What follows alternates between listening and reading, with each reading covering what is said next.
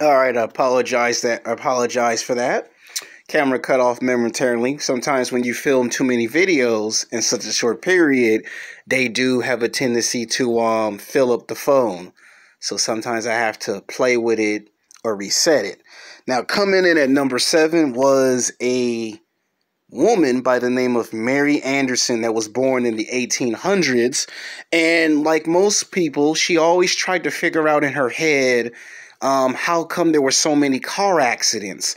Now, we have cars today like we had cars back then. A lot of cars and a lot of trucks that were going, back and forth in different directions, they would have accidents. And one day she came up with an idea to create a window wiper cleaner that would not only just clean the water off your windshield when it started raining, but to also clean it so you could see clear when you drive.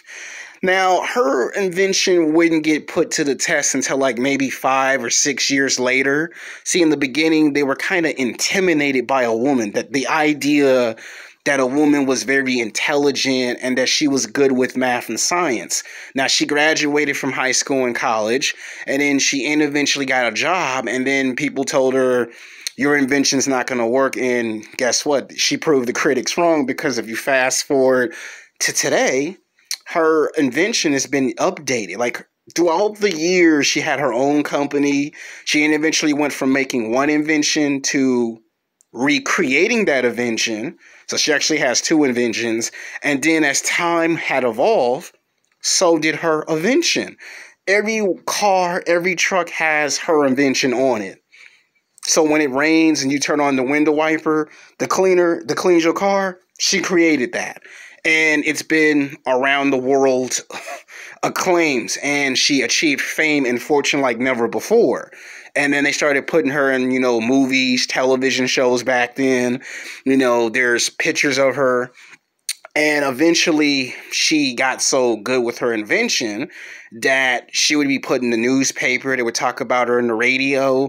And then it wouldn't be until long after she passed away that they finally started to acknowledge the fact that women don't just cook and clean, that if a woman actually used her intelligence like she did, that history is possible, that a woman can actually invent something and it could be beneficial to the whole world. She saved thousands and thousands and thousands of lives because of her fast intelligence to stop the car accidents and the trucks from tipping over when it rains. Have a window wiper cleaner system that will clean your windshield, so that way when you drive on the road, you can drive much safer and much clearer. So a woman came up with that invention. So in history, there's a lot of men that have created inventions, but there are women also who came in history and made their mark. And this woman made a mark. She's in the history books.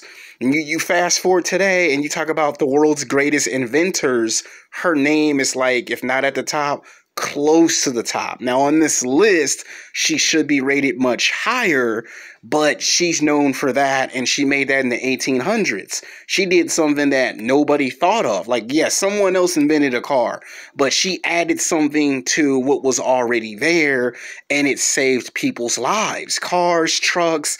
Now you see today that it's a little bit more safer. Back then it was not that very good, but she changed something in history that would be a good thing to this very day.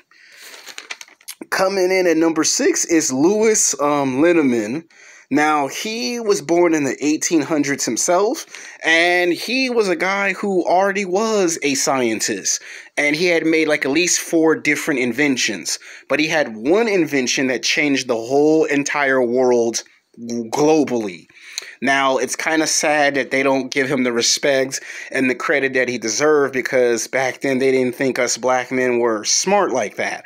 He invented the light bulb. You always hear stories about who created electricity, who created the ability to turn your light on in your house so you wouldn't be walking and running into walls, or you wouldn't fall down the stairs and stuff like that. And this guy came up with an idea and said, they always say turn the light on or think with a light bulb, right?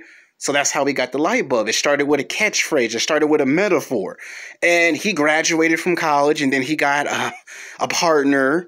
And these two guys sat in a room all day, like while everyone was going to the parks and to the beach and out to the clubs and having fun. He would sit in there days trying to figure out how to create something that was never created. And he did it, the light bulb. And his invention was so acclaimed, it got used for everything. Lights in your car, lights in the truck, lights in the motorcycle, lights in your garage. When you go in the kitchen, there's lights. You put lights in your refrigerator. It would get used for everything. You see our cell phone, right? Our cell phone has a light bulb or a flashlight. So he went from making a light bulb to eventually creating the flashlight. Because it was like, if you could do the light bulb, you can create the flashlight. He made like at least, if not four, 3 inventions, if not 4. But that one became worldwide acclaimed. And it's just unfortunate because it wouldn't be until almost 100 years later that it would come out that he created it. You know, because at that time there were only 2 companies that had the abilities to create light bulbs. We know one of them because they're still around today, and that's Thomas Edison. If you ever took a film class, he created the first ever camera. That's another person that's also famous and worldwide acclaimed that came around the same time. He could not make his camera work without a light bulb, and that's where this guy came in. Now, people will say they're 2 different individuals, and they are. Now, in part 2, we will eventually touch on the guy who created the first camera for filmmaking. But this guy made lights easy. It became easier to film movies and television shows because you couldn't always go outside when it was dark. So the light bulb, and then if you look years later in television and film, there's a called lighting director. So if you think about it, his job created a job years later, much years later, him making a light bulb. Who would ever thought if you became a light director in television and film, he gave birth to jobs in that particular field.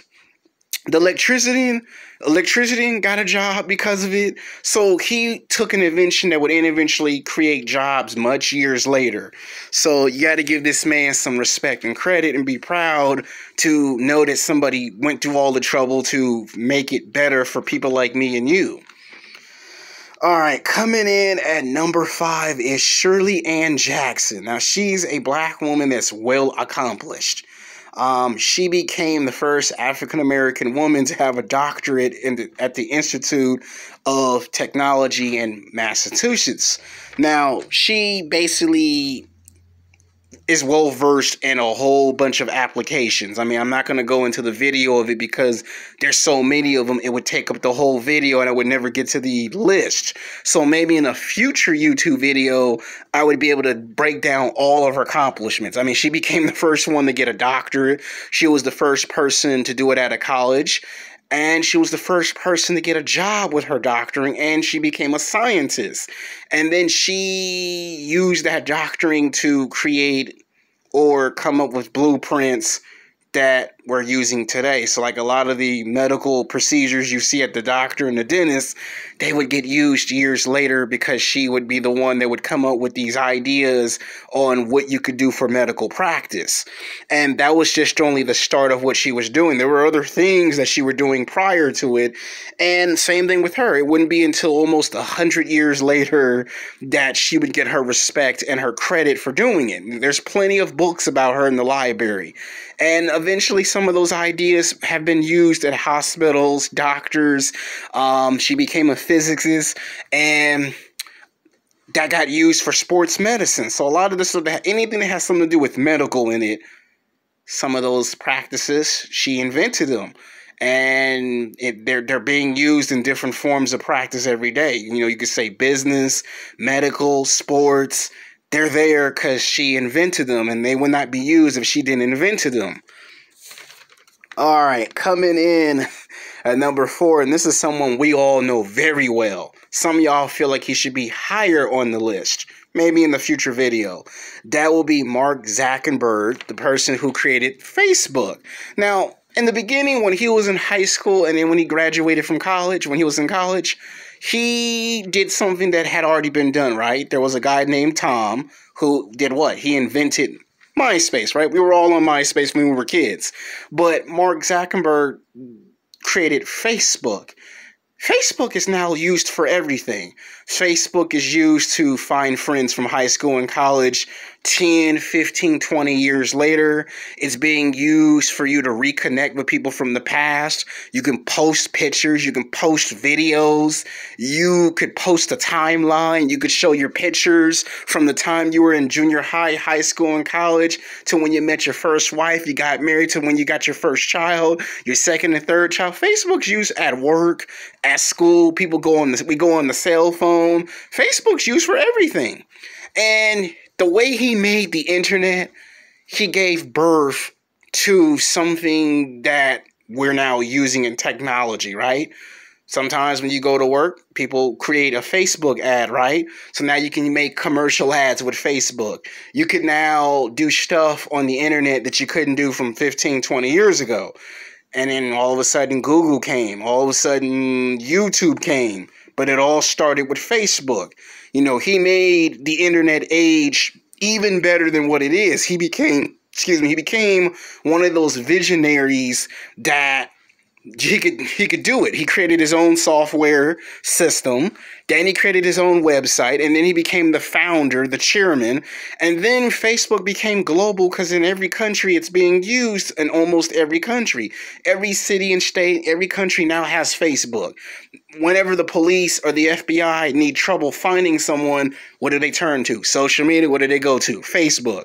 You know, somebody's doing something wrong. We know because why? It's on Facebook. And he made that possible. You know, back then, you know, it would be hard to find out what goes on in the world.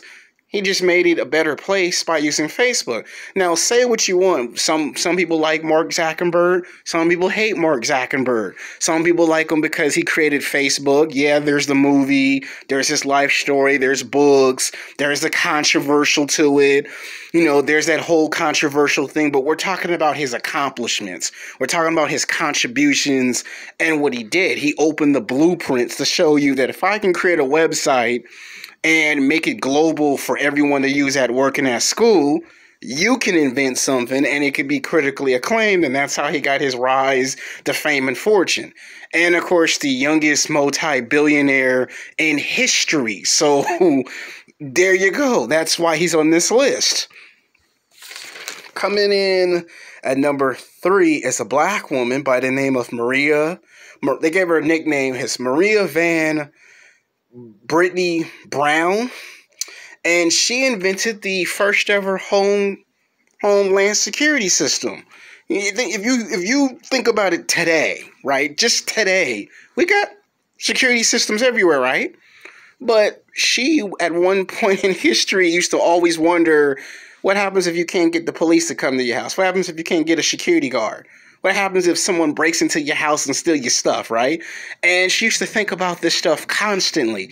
And finally, somewhere in the late 70s, somewhere in the late 60s, mid 70s, the idea took off. The idea that, yeah, I need something to let me know if someone's trying to break into my house and trespass in the area. And she created the system, and it saved a lot of trouble for the police, and it saved a lot of lives. Like, her contribution to this very day, you look on TV, like Life Alert, Life Lockup, all these security systems would have never came if it wasn't for her saying, hey, I got an idea. Why don't we create the first ever homeland security system? Now, they have different versions of it, but that was her best invention. Had her own company, made thousands of dollars, became critically famous, wrote a book, and life was never the same after that. And you could tell to this very day, people use that system to make sure no one breaks in their house. She did it. She put the work in, and it paid off. And later she would eventually have another invention, but we'll have to save that for another video.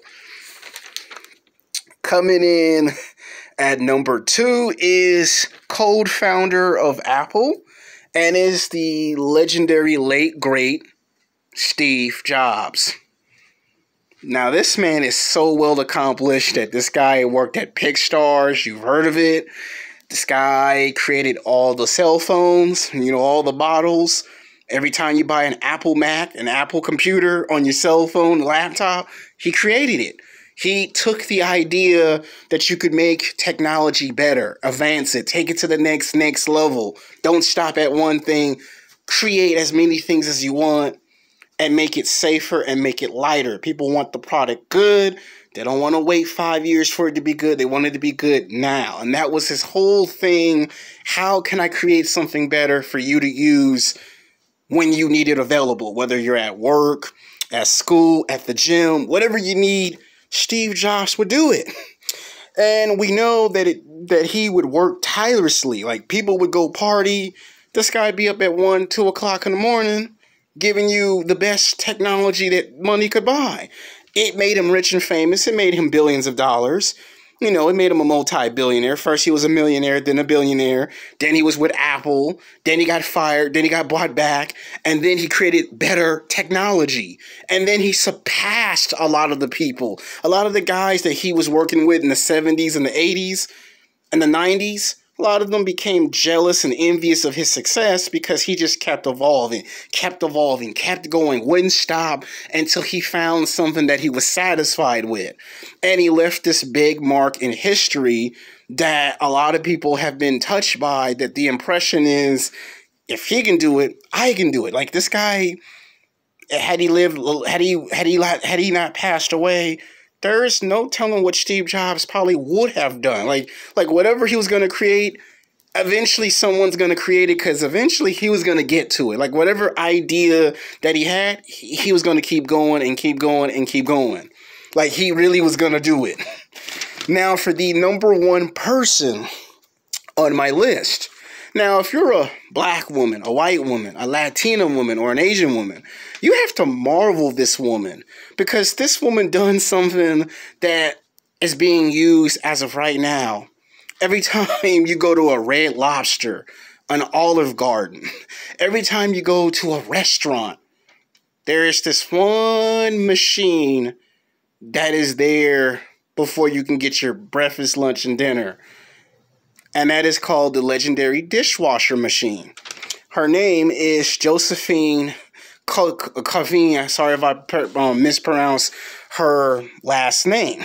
Now, she was born in the 1800s, and she kind of was like a housewife or a housemaid or whatever. And she kind of got tired of washing dishes like me and you. And she kind of came up with this idea from out of nowhere. And she wondered, how come anyone creates a machine that would wash the spoons, the forks, and the spoons and the plates, so that way it makes washing and cleaning much more easier. Now, at first, people laughed at her, made fun of her, told her her invention would never work. And for almost 10 years, she would keep on working at it. And finally, one day, it became a reality. They put it in all the restaurants. And it didn't just help the restaurant industry. It saved the restaurant industry. It took it to the next level. Every restaurant has not one, but two dishwasher machines. She invented the dishwasher machine. And then it helped her get a critical acclaim fame. All of a sudden, they had to put her in small parts in movies and television shows, the newspaper, radio, and she had her own company. And then as time evolved, she would keep making new modifications and new blueprints to make better versions of her invention. And this made her a lot of money. And to me, she's number one because there are people who have invented cars, planes, trucks, motorcycles, but when you talk about something that gets used in everyday life that is essential to us, it's a dishwasher machine. So this is why she gets picked at number one. And this is only part one of the video. Part two will be me talking about more inventors. We'll get into who invented video games. We'll get into who invented computers. We will get to that. Part one, I want to see if it's going to get a good critical reception. If you women and men like the video, we'll make a part two. And you know how I do. If part one's real good, I make part 2. Part 2 is real good, I make a part 3. If the video doesn't get a good critical reception, there won't be no part 2 and part 3. So it's all up to you women and men if you decide if you want me to give you this new content, to pump out new and better content. This was my producer's idea to go with this video first. The next one will be about television, film studios, and the best television and film studios. That's a new episode. That's a new video as well. I want to see how this do. Until next time, peace.